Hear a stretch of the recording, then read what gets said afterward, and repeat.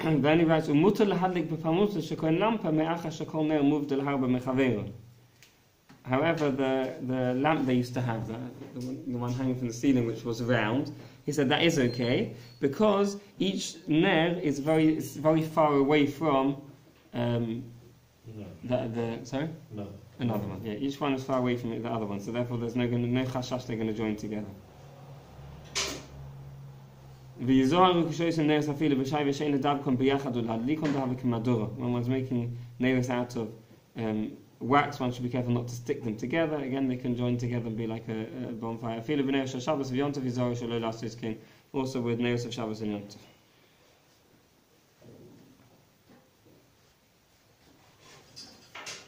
Okay. If we just look, let's not go through the whole Mishnah Berurah. Let's look at Sif Cotton. Sif Cotton. Test Zion. Cotton Test Zion. In which simmer? We're in Sif Dalet. In Dalet? Same place where we are. It's just at the bottom. Seven lines from the bottom. 6 lines from the bottom. Cotton Test Zion. Yeah, to have a Menorah. ואם יש הפסק מחיצה בין נר לנר וכרוחב אצבע ביניהן מותר. ואפילו לא יכוף עליו הכלי. So he gives you a share of how far apart they should be, so we haven't got this problem with Menorah. It says very clearly there has to be a hefsek of the width, a finger width between them, and also a mechitza. A mechitza, this is where you're lighting with wicks and oil. If you just have a finger width between them and there's no partition, they're just going to float together. So you need some sort of partition to hold them apart, and also to have a finger width. And then you haven't got a problem with them joining together. With a wax handle, then you wouldn't need a partition because they're not going to float together. Okay, let's continue now with the next sif. Sif hey. Back to the Shulchan Aruch sif hey. Ner Chanukah manichoy al Pesach hasomach l'Rosh Hashanah. The question here is, where do we light Ner Chanukah? Where to put it? So the Shulchan Aruch says that one places it al Pesach hasomach l'Rosh Hashanah. Puts it by its entrance, the entrance which leads out to the public thoroughfare. So Rosh Hashanah mibachutz, on the outside of the entrance. If the house opens out into the Rosh Hashanah, he puts it by his entrance. If he has a yard in front of his house, then he places it. He leaves it by the entrance between the chotzer and the public thoroughfare, not by the entrance to his house, but by the entrance between the gate from the yard, the courtyard to the street.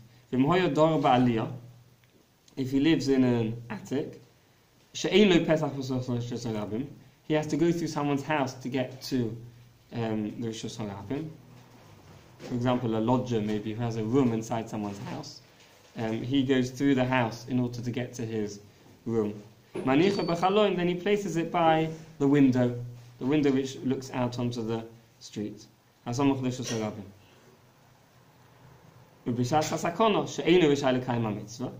the times of Sakona, when the Goyim the Jews wouldn't be able to light outside because it was dangerous.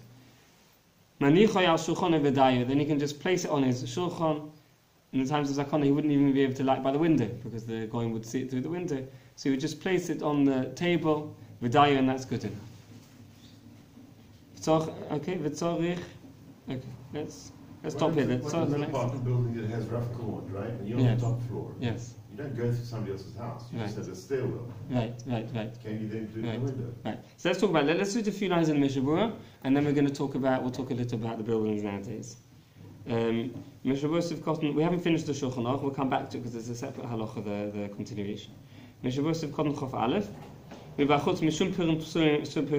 reason why it's outside is to publicize the nace. Okay.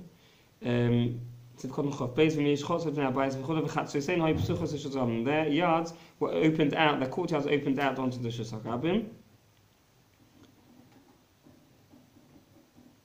Okay, so it's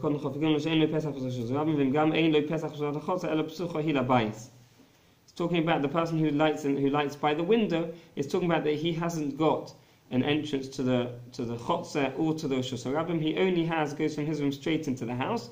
Therefore, he can't light in the house. That's not in a public place. Therefore, he rather lights by the window. Okay. The question is what to do nowadays. Okay. Now, starts like this.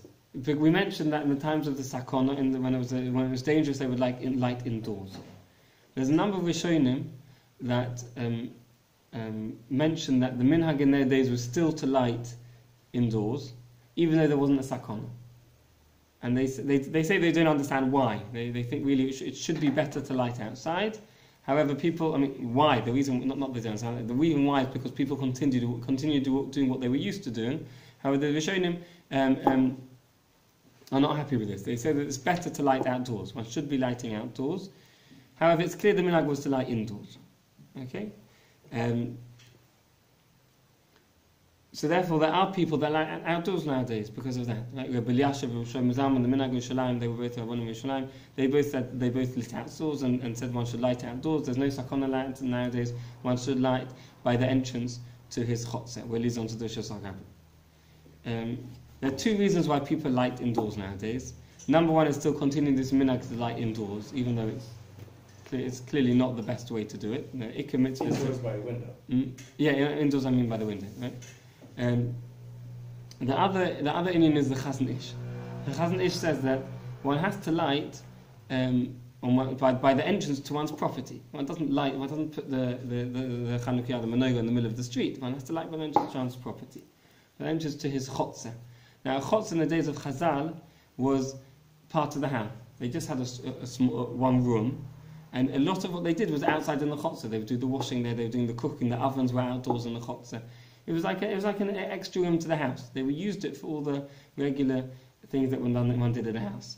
It's a courtyard. The courtyard, yeah, the courtyard. That's it. So he said that's why they lit at the entrance to the chotzer. So he says nowadays the chadar medrigot, right, the stairwell, doesn't count as a chotzer. It is owned in part by each member of the building. But it's not somewhere where one uses it for one's. One doesn't do any living uses there. One doesn't use it for living in any way. One just walks through it, and therefore he says that one shouldn't light by the entrance to the. One shouldn't light by the entrance to the building, because it's, as we said, it's not like a chotz in the time of Chazal. Okay, so those are the two reasons why people still light indoors by the window. Okay, so therefore some poskim say one should light outdoors. Rav Shlomo Zalman and Rabbi Eliezer say one should light by the entrance to the building, to the street, between the building and the street. There's some poskim who based on the Chazon Ish, who say one should light indoors. Hasidim light indoors. They light by the entrance to the apartment, between the apartment and the stairwell. That's what Hasidim light. And lots of people light by the window. So there's different opinions. And this is one of those mitzvahs where there are different opinions. Whatever you do is right. There's no right or wrong. If one does light by a window, it's often difficult to choose which window to light, because when they lit indoors b'shas hasakona, sometimes they even placed it on the table. They didn't even light by a window. Then the ikka would be for the people inside the house. So therefore, one should light it in the main room, which is used by people inside the house, which it would be the living room. However, there's no sakona. We do light by the window. People who light indoors are lighting by the window. They want as many people as possible in the Rosh Hashanah to see it for Pesumei Nisa. Therefore, one should light at the window which is seen by the most amount of people. Often this is the same place. The window in the living room is the window which is most visible. Sometimes this is not the case. And therefore, one should, in each case, one has to ask Rav exactly what to do if. Sometimes the window which is most visible by the street is in a place in the house where no one's going to see it. One has to weigh up what's best to do.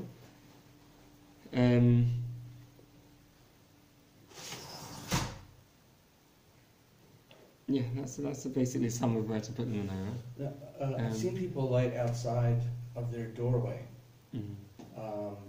But like for example, I have a front area, like a porch, where I put my sukkah. I should put it at the doorway, or I should put it at the gate. Okay, so you have a private house, or it's a I'm renting a private house. It's a private house. So the whole area in front of it belongs to you as well. So Right. there's an entrance between that and the street. Right, there's like a metal gate. Right. There's Right. an arch, Right. and then after that there's a metal Right. gate. So it's best to light by that gate that leads onto that. Like we said here in the Shulchan Aruch, that you don't light between the entrance of the house and the Right. yard. You light Yeah, from the it's the first entrance time I from the heard that, yard that's why. and the street. So one should light by that gate. Okay, This means that the people in the house may not see the menorah. that's right. That's right.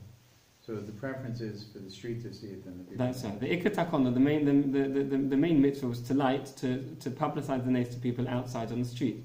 Which was they only switched to lighting indoors when there was a sakona, when it was dangerous to light outdoors. Then it switched to lighting indoors, and then it became the idea was to publicize the people in the house. But the original decree, the decree of Chazal was to light outdoors to publicize it for people on the street. So therefore, it seems that's the best thing to do, to light outdoors. However, if people light indoors, it's also okay. Our opinion is that one should light indoors. As we said, this is one of those halachas where there seem to be many different opinions, and I can't really go wrong. Let's continue now. Let's continue with the Shulchan Aruch. We're in the middle of the Shulchan Aruch. We're now on the fifth line. Sorry. Fifth line.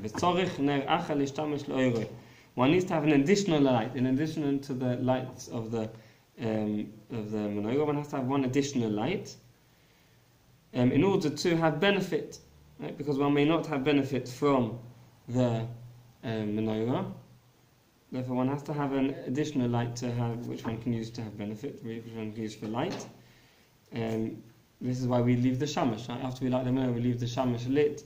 That's the additional light. If he has a Menorah bonfire to have light from, or in our case, one has electric lights, then but you're not going to have benefit from the Menorah, from the Chanukah. Therefore, one doesn't need to have an extra light. In those days, important people wouldn't use bonfires. They would have the they wouldn't use the fireplace. They would use a candle to read by, and therefore one would need to have an extra candle, because he's not going to read by the light of the important person wouldn't read by the light of the fireplace. He would read by a candle. Therefore, he would have to have this extra candle. This is making the assumption you're lighting inside. Correct. Yeah. Correct. If one's lighting outside, the Menorah wouldn't help. Right. He would have to have an extra light. Yes. Okay. Let's continue. Sif Vav. Shulchan Aruch Sif Vav. Manichoy lemalo megimul tfachim. One must place it above 3 tfachim. Right? 3 tfachim is a tefach is 8 centimeters. That's 24 centimeters. At least 24 centimeters in the ground. A mitzvah lanichoy lematom yutfachim, and preferably one should place it lower than 10 tfachim, meaning 80 centimeters. Between 24 and 80 centimeters is the ideal height of the lights. If it's above 10 tfachim, he's fulfilled his obligation. If he puts above 20 amos, 20 cubits, right? Each amos is approximately half a meter, so we're talking about above 10 amos, then he's then lo yot, then he hasn't fulfilled his obligation. So if you're in an apartment building that's more than 20 amos high, you might as well just light it inside. That's correct. An apartment building above 20 amos high has no advantage to people on the street. They're not going to see it because it's above 20 amos, and therefore there's no advantage lighting by the window, unless you have apartment buildings opposite that can see it. If you have people opposite, then for them it's on the eye level. So therefore the Poskim say that is okay. But if there's no apartment buildings opposite and it's above 20 amos, then there's no point lighting by the window. It says Which is usually the third floor is usually about 20 amos. between 24 and 80 centimeters is optimum. That's correct. So 80 centimeters is not even a meter. Correct. So, Correct. and above that is not preferable. That's correct. Wow. Unless one's lighting by the window and one needs people to see it, in which case if the window is above 10 tefachim, then above that 80 centimeters, then he would light by the window. But again, if he has the option of a window leading out to Shusharabim which is below 80 centimeters, that would be preferable.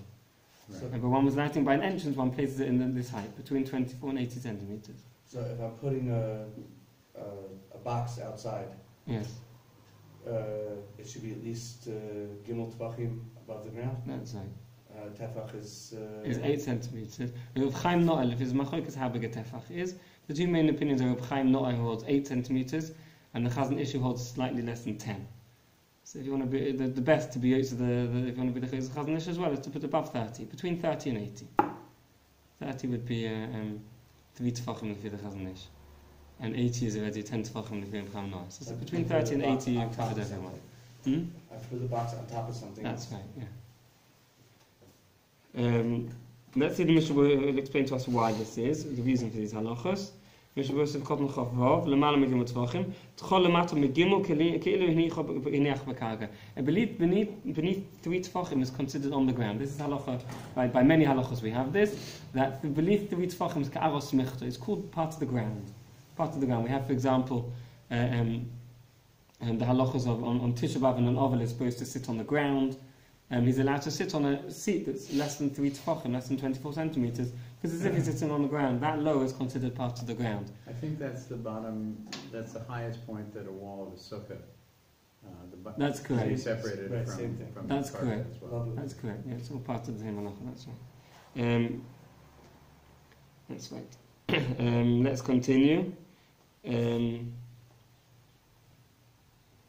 Which simon was that? We're in Sifkot and Chavav. We read just now. Sifkot and Chavav. That's about 7 lines from the top. תכל למטה מגמל כאילו נניח בקרקע, וניכר שבעל הבית הניחו שם, ומכל מקום בדיעבד יוצא. בדיעבד is okay. Sifkot and Chav Zayin, למטה מיד טפחים, דעיקר פרסום הנס תפק שהוא למטה, דדובר העושה לאויר אין דרך להניחו כל כך למטה. Why should one place it lower than 80 centimeters, lower than 10 tefachim lechatchila? Because generally when one puts lights, one puts them high up. That's generally where one puts lights. So we dafka put it low down so that people realize that this is different from all other lights, and when people are going to pay attention and realize that the reason why these lights were lit were in order to publicize the nace, publicize the miracle. That's why we dafka place it in a low place, because it's not the place where one generally places lights. Generally, lights are placed in a higher up. Therefore, we put it low down so that people realize it's for the nace.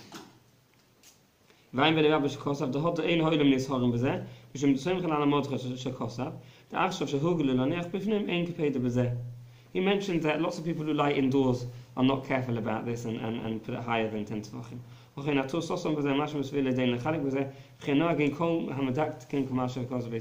It is correct to be careful about this and place it beneath 10 tefachim. If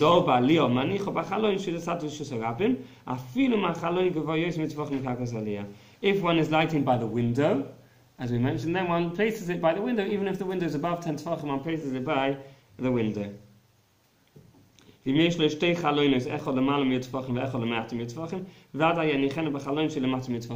one has a choice of 2 windows, both looking at the Shusharabim, one should rather place it by the window which is beneath 10 tefachim. If one is above your tefachim and one is beneath 10 tefachim, one should place it beneath 10 tefachim.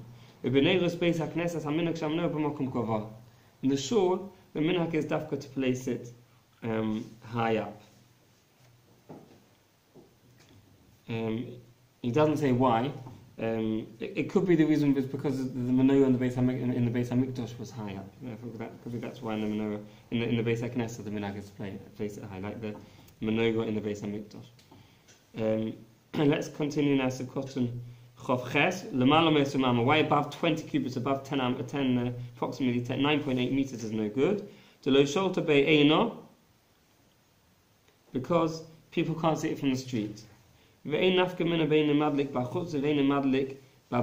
difference if one is lighting outside or inside. It should not be above 20 ams. He has to light again with a bracha.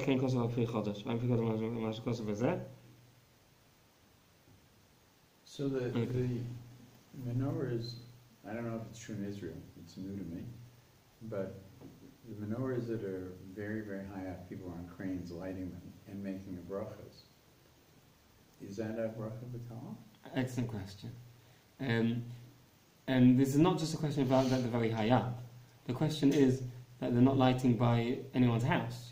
One doesn't just light in the middle of a street. Public area. I'm supposed to light. Okay. So this is the problem. There is a. I think with Moshe Feinstein has a tshuva. Maybe I'll try and print it out. Where he talks about lighting at public events, right, which is similar to the lighting in a shul. Like we light in a shul when everyone's there, when everyone gathers together, Right. and if one has a big event in a hall, to light in a hall, to publicize it. He talks about that, and the lighting in a public place in the middle of the street would be based along those lines. But Right. I guess what I'm asking, it's two questions. One, the one that you've correctly. And the other one is that The it's other also one too is high. It's above 20 ams. Well, should you be making, if it's a symbolic thing, Yeah. where you just want people to be aware that it's Hanukkah, Right. is it appropriate to make a bracha?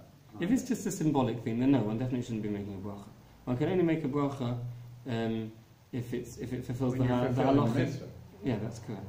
That's So correct. then if you make So I said a that. bracha, So that's what I'm saying. So to make a bracha, whereas there's two issues. There's the issues I mentioned. There's also the issue you mentioned above 10 ams. right. Do they really do it above that high? They do it that high? Oh, yeah. Above 3 stories? Yeah, absolutely. In malls and public places, and yeah. And they light with a bracha that high? Yeah, they light it with a big crane. They're in a basket of a big crane Mm-hmm. doing it, with usually the mayor of the city. Mm-hmm. So I mean, I understand doing What? it. They have Jewish mayors. What? The mayor's Jewish. No. Well, He's the elected head of the city. okay, and he's making the bracha? No, he's not making the bracha. The individual standing behind, next to him, who's Jewish, is making the bracha. The person behind makes the bracha, and then the Jew doesn't light at all? I'm not sure which one actually lights, but they're together. Okay. I would guess that the Jew is lighting. Oh, it's the Jew's lighting. Okay, he's making the bracha and the Jew's lighting. Okay, just checking. Because then he told me when- the mayor's lighting, I got a bit worried that the... No, I don't Okay. think the mayor's lighting. Okay, so Although I the don't Jews... know. So the question is if you can make a bracha on that.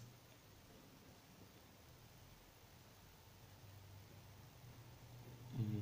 And are there high buildings in the vicinity that are close by that are on the same level as these lights? Sometimes yes, and sometimes no. Sometimes it's in a mall. Sometimes it's Well, in a Mostly mall, maybe also square. you might have a higher floor. If it's inside the mall, yeah, have you got? it could be. Yeah, It could be that it's beneath 28 from the upper level. That's possible. So then that you'd have then that would be okay. And we said that poskim would say that if you have buildings opposite, then that's okay because for those people it's on their eye level. It's not for them. It's not about 20 amas. Okay. Last question. Then does that person light a menorah at home and make a bracha as well? That's a good question. So that's we're going to see. We're going to talk about the person lighting a shawl. We'll discuss that. The person who's lighting a shawl. That's someone lights a shawl here in Mariv. Can you go home and then light with the bracha? We're going to talk about it. When we talk about lighting a shawl, we'll talk about that question.